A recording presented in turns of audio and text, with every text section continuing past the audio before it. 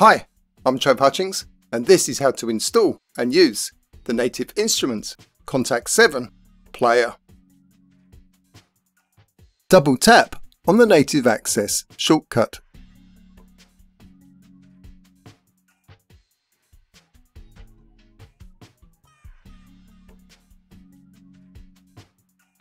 Scroll down to the Kontakt 7 player.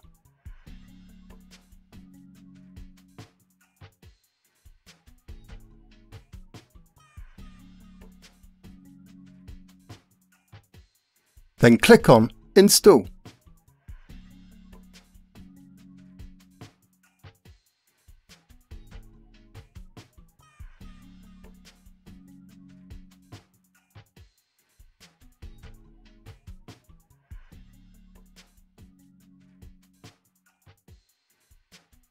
Now click on Install below Kontakt Factory Selection 2.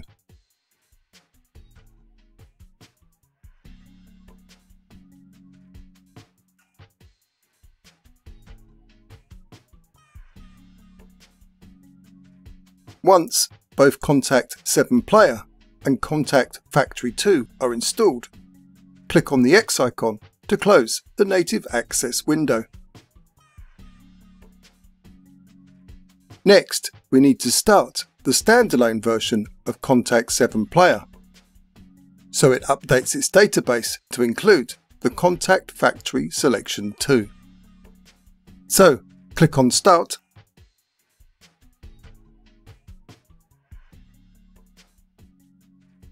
scroll down to Native Instruments,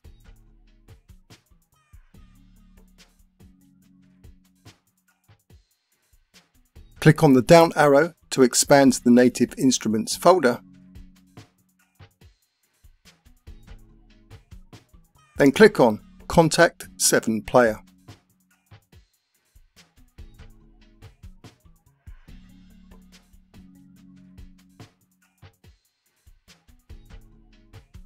Now click on File. Click on Options.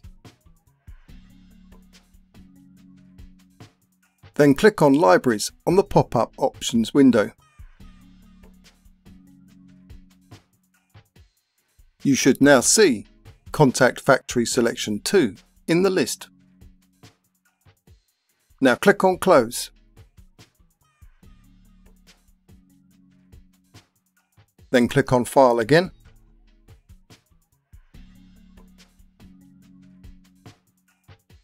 And click on Exit. Now, open Cakewalk by BandLab and either open a project or create a new project. Now, in my version of Cakewalk by BandLab, it didn't detect the Kontakt 7 Player at startup like it should have done. Now, maybe that's a bug, I don't know, but I had to click on Edit, click on Preferences, click on VST Settings, then click on the drop list and click on Scan on Startup. Then click on the Rescan Failed Plugins tick box and the Rescan All Plugins tick box. And I also clicked on the Generate Scan Log tick box for good measure, but you probably don't need to do that one. Then I clicked on Scan.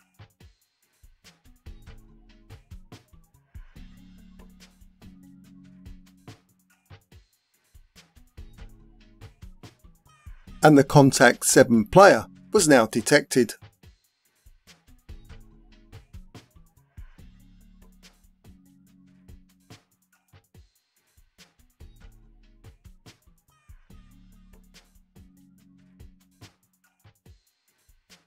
OK, so now click on the Add Track icon.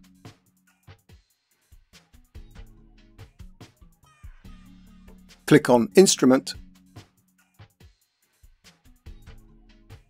Click on the instrument drop list. click on Uncategorized and click on Kontakt 7. If you have a MIDI keyboard connected to your computer, you can click on the input drop list and click on your MIDI keyboard. Then click on Create.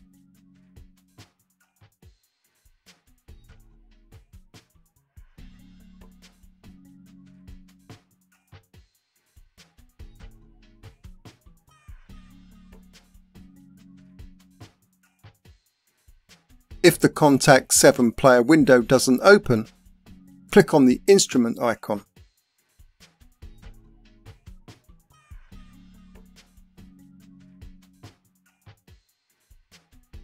To change the view, click on Player.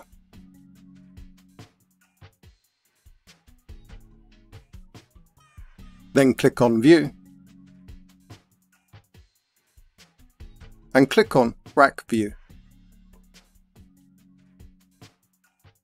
Here in the left pane you can see the plugins, and if you click on Instruments,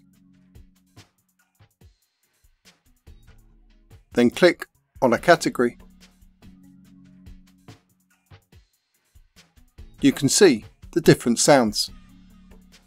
But for this demo, we're going to use the other view, so click on Player.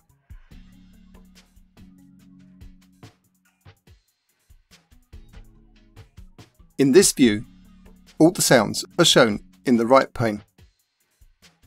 And when you click on one of the sounds, you'll hear a demo of the sound.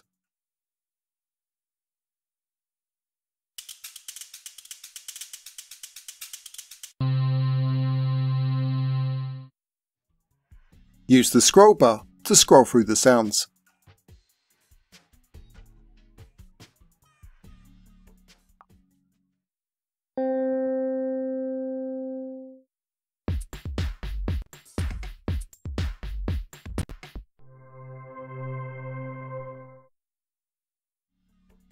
Now click on Sound Type.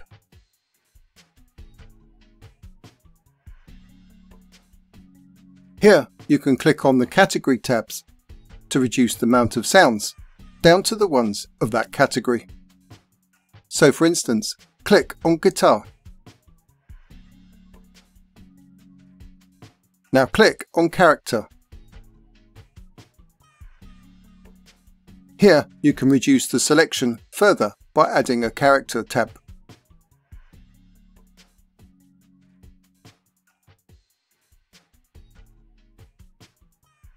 Click on a tab a second time to turn off the tabs. To select a sound, double-click on the sound.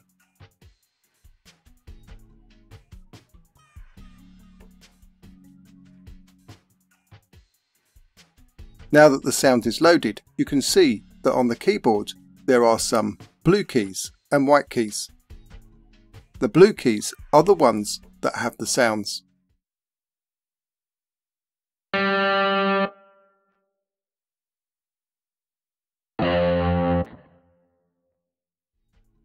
Near the top of the image is a slide bar. This slide bar changes depending on the instrument. Here it is a tremolo.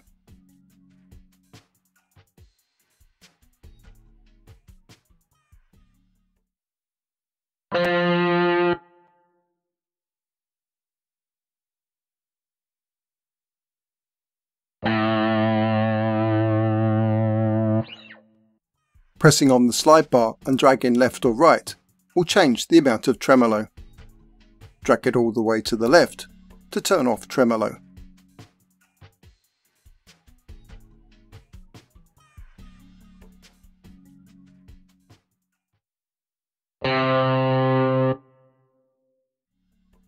At the top right of the image is the effects. So click on Effects.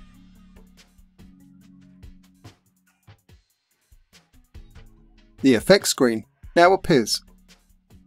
To turn on or off an effect, click on the on-off icon to the left of the effect name.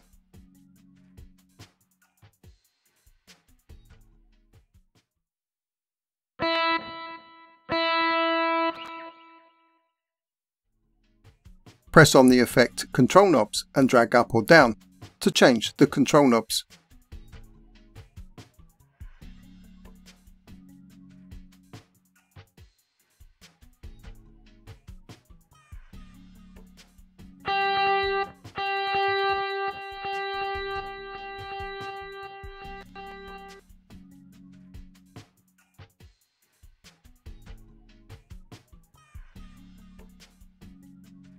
Some of the controls have a drop list.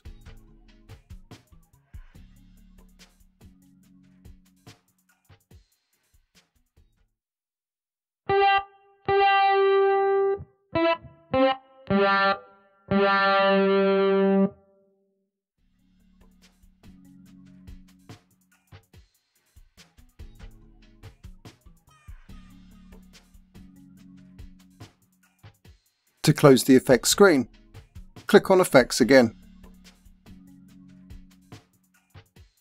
Next to the effects icon is the settings icon.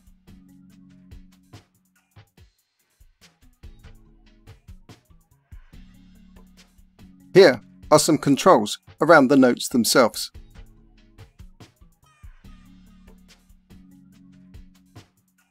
So now you know the basic functions. Click on the X icon to close the window. And to record some sound, click on the red dot on the Kontakt 7 track.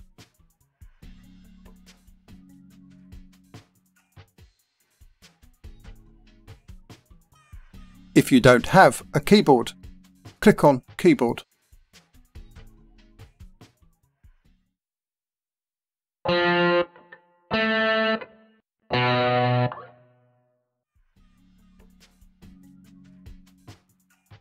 This will open up the virtual keyboard. Now press on the record icon and play the keyboard.